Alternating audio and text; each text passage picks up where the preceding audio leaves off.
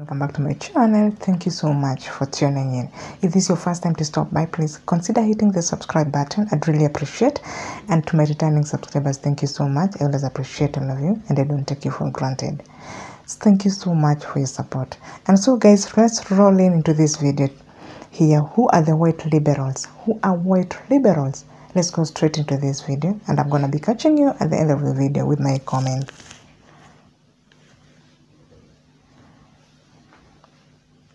Particularly white liberals, will very often take on all these different queer and neurodivergent. He goes on to say how he feels that white liberals take on these identities as a way to mitigate their white privilege. And I just want to say that I think this is a very dangerous mindset to have, and it's going to harm a lot of people.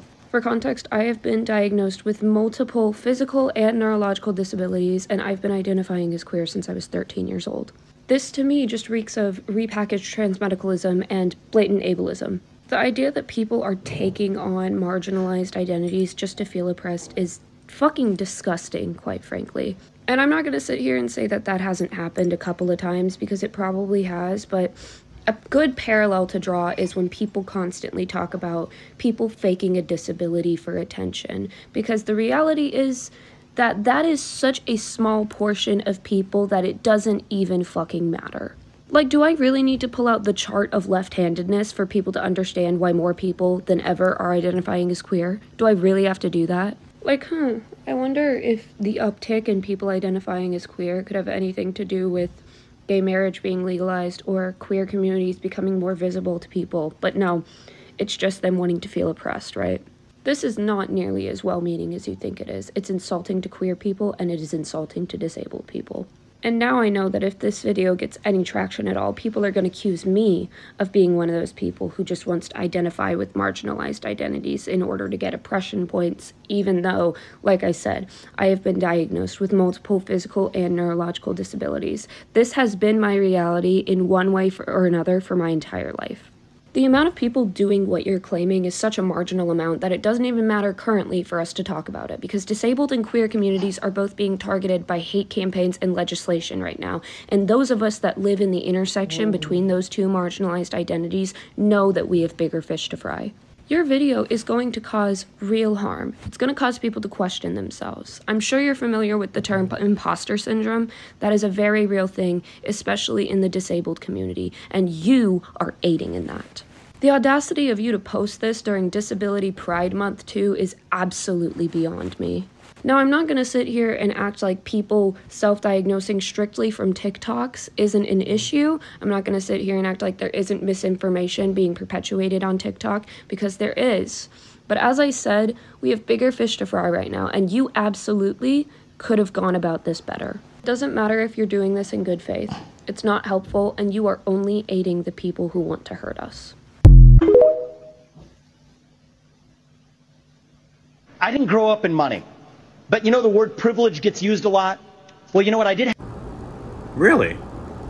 His father was a patent attorney. His mother was a geriatric psychiatrist.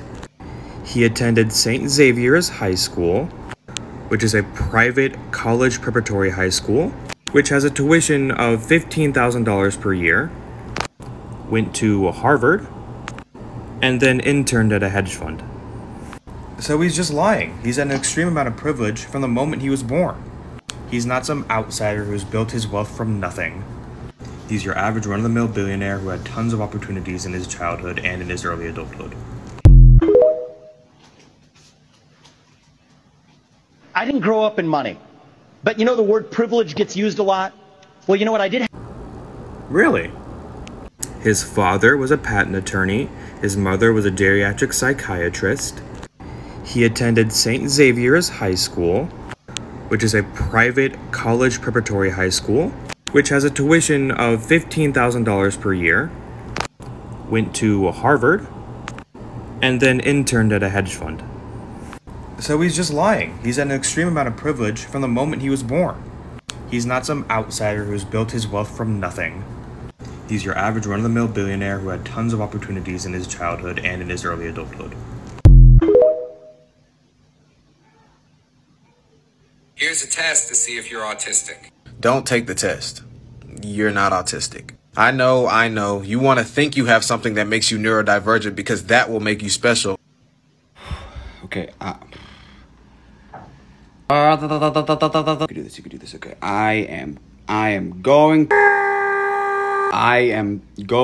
to kind of agree with LJ here. Don't get your goddamn hopes up. But I am going to approach this from a slightly different perspective here, because this did remind me of something that I've been thinking for quite a while, which is that it seems like quite a lot of people, particularly white liberals, will very often take on all these different queer and neurodivergent labels, not for any genuine reason, but because, in my personal opinion, they cannot stand the idea that they might be privileged. And it really seems to stem from the fact that many of these white people have what seems like quite a strong desire to relate to people of color. And so they feel as if they have to be oppressed by something because, you know, God forbid they are the same type of person that everybody on the left is talking against. It is definitely frustrating because these people do end up delegitimizing those people that actually fall under these labels. And despite the fact that I'm sure plenty of people listening will understand what I'm talking about, virtually all the people that this applies to will think I'm talking about somebody else. They'll all respond saying, yeah, there are people like that. They're so fucking weird. And I don't think these people are pretending. I do believe this all comes from a good place, but I think it also stems from a misunderstanding that somehow the only way you'll have something of value to contribute is if you come from some sort of marginalized group. And I think a lot of people just need to realize you don't need to feel bad just for being privileged. No one's trying to make you feel guilty for something that you had absolutely no control over. They just want you to acknowledge it without undercutting it right afterwards by going, oh, well, actually, you know, I'm also a part of this thing, so technically. LJ touches on this also, or one of the things that's contributing to this, or, you know, all those TikToks saying things like 10 signs you have ADHD, 10 signs you have autism, and then it's like 10 different things that are all incredibly common parts of the human experience. Talk to a medical professional if you can. I understand plenty of people self-diagnose, but that self-diagnosis should not come from a TikTok. Personally, I'm of the belief that you are more of an ally if you don't feel the need to change aspects of yourself because you think that is the only way your help will be valued. And LJ, don't even think for a goddamn second about responding to this video by going, huh, while I do appreciate you not arbitrarily refuting my argument, Yuval, I do find it, at the very least, a little bit interesting that the mere notion of simply acting in accordance with my beliefs was so preposterous to you that you felt the necessity to preface your whole preamble with how arduous that decision was for you. If it's that absurd to consider agreeing with somebody that you once disagreed with, then maybe the tolerant left isn't so tolerant in actuality. Oh, so that's a doggy. Is that a girl? Is she sleepy? Here's a good girl. Oh, she awake. Here's a good girl. That it seems like quite a lot of people, particularly white liberals, will very often take on all these different queer and neurodivergent labels. They feel as if they have to be oppressed by something. So yes, this is absolutely a thing, and not only is it a documented sociological phenomenon, but sociologists have come up with a name for it, and it's called the race to innocence, and sometimes also the race to the margins. It's the same thing. Now, when Mary Louise Fellows and Shireen Razak coined this term back in 1998, they were thinking mostly about white feminists within multiracial feminist movements. So bear that in mind as I read from their article. It is more broadly applicable, absolutely yes, but that is their focus here. When a woman fails to pursue how she is implicated in other women's lives and retreats to the position that the system that oppresses her the most is the only one worth fighting, and that the other systems in which she is positioned as dominant, are not of her concern, she will fail to undo her own subordination. Attempts to change one system while leaving the others intact leaves in place the structure of domination that is made up of interlocking hierarchies. So Fellows and Razak are implicating and critiquing here that very second wave feminist, white feminist idea that all women share a common struggle, which is only possible to suggest if you are ignoring the unique oppressions of queer women, women of color, women in poverty. When faced with that challenge, the people who occupy a position of privilege, so in this example, those straight middle and upper class white women, will say, that's not the issue that we're talking about here. We're talking here about being women. We're talking about patriarchy, misogyny. They will race to innocence. They will race to their own marginalized identity categories in order to avoid admitting that they have power and privilege and are also the oppressor. And sometimes that race to innocence is very calculated. It is deliberate. It is strategic. I might be avoiding talking about my male privilege, my white privilege, when I am also discussing being a wage slave because I want to preserve those privileges while attacking the oppression that I feel. But it's at least as often, if not more often, something that we are doing reflexively, uncritically. It is easier to claim solidarity, it is easier to feel empathy if we are doing it from our own position of marginality. And it's easier to speak credibly from a position of oppression, and to do so with authority if you also possess privileges that allow you to appear unbiased, neutral, and to do so safely if afterward you can retreat to a place of privilege. So it is certainly possible that at least in part this explosion of straight white cis-man leftists claiming neurodivergence is explained by some sort of desire to claim oppression, to build those alliances, to feel that empathy, and to access that credibility. But even if it is sincere, it is still dangerous. Of course, it could be strategic and insincere. When you race to innocence, race to the margins, be mindful of the privileges you're leaving at the center.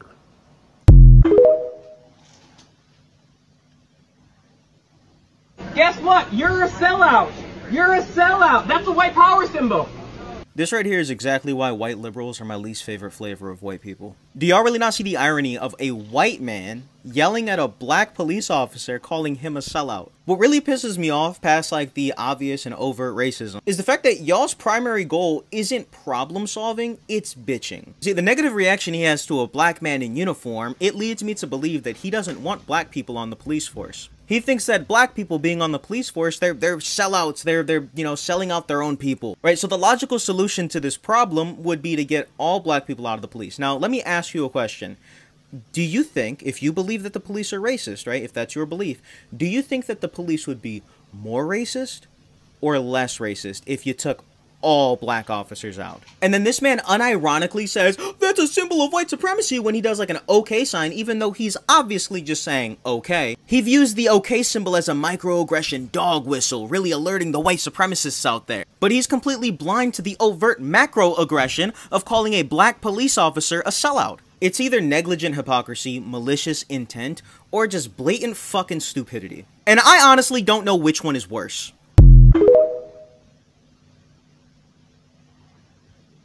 White liberals will very often take on all these different queer and neurodivergent labels. I literally cannot express how happy I am that there has actually been a study that like fully explains this phenomenon that white liberals fucking do, because I've been thinking this for literal years.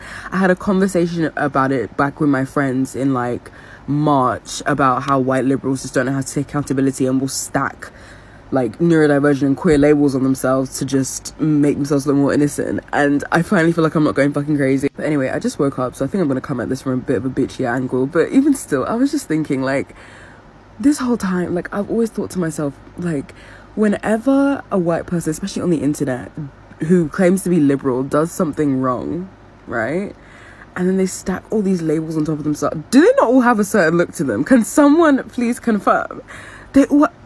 They have a certain look to them. Can a study be, like, launched into that? Like, why they all look the way that they look? So, like, I'll set the scene for you, right? So, now a white person who is, like, I don't know, like, maybe a well-known internet white liberal or whatever. So, they've gone out of their way to do something controversial. Like, you know, they've been racist, xenophobic, whatever. And then, obviously, everyone starts going in on them. Like, especially black people. They're like, what the fuck, like, and, you know, they're like, oh, listen, Sarah, you can't fucking say that. And then Sarah's suddenly like, listen, my pronouns are flower and pot. In fact, my name is not Sarah, it's my name's not Sarah, it's actually Astra or some shit like that.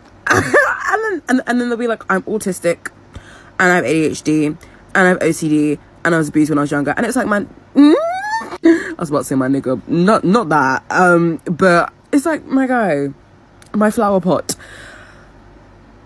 you called multiple children the N-word. Like, what does any of that have to do with anything? But then it's like, you always go to their profile or you always see their face and it's like, oh, like, I'm being so mean, but they all have a certain look to them. It's like, I don't know if the lack of a skincare routine or bad fucking dye job or awful fashion sense, I don't know if that somehow seeps into their brain and just makes them act stupid. But yeah, it's so funny to me. Like, genuinely, I want a study launched into why so many of these white people so many of the white people that are like, you know, especially the ones that stack on neurodivergent and queer pronoun, you all look the same, and the fact that you all look so ugly is just making me even more mad. So please, can you sort yourselves out, but at the same time, can you stay that way just so a study can be launched into why you act the way that you do? Thank you. Go, guys. Who are these white liberals? First of all, you've just seen this guy yelling at a black police officer, calling him a sellout, yelling at a black officer, a uniformed black police officer, selling him a sellout. I think what this guy was trying to imply, what he was trying to bring out, he was trying to bring out something to do with racism. He was actually trying to alert the white people, the white liberals, bringing out white supremacy. So guys, thank you so much. Let me know your take on this in the comment section, and also remember to give this video a thumbs up and share it out too. Let's tune in next time for another exciting reaction. Bye bye.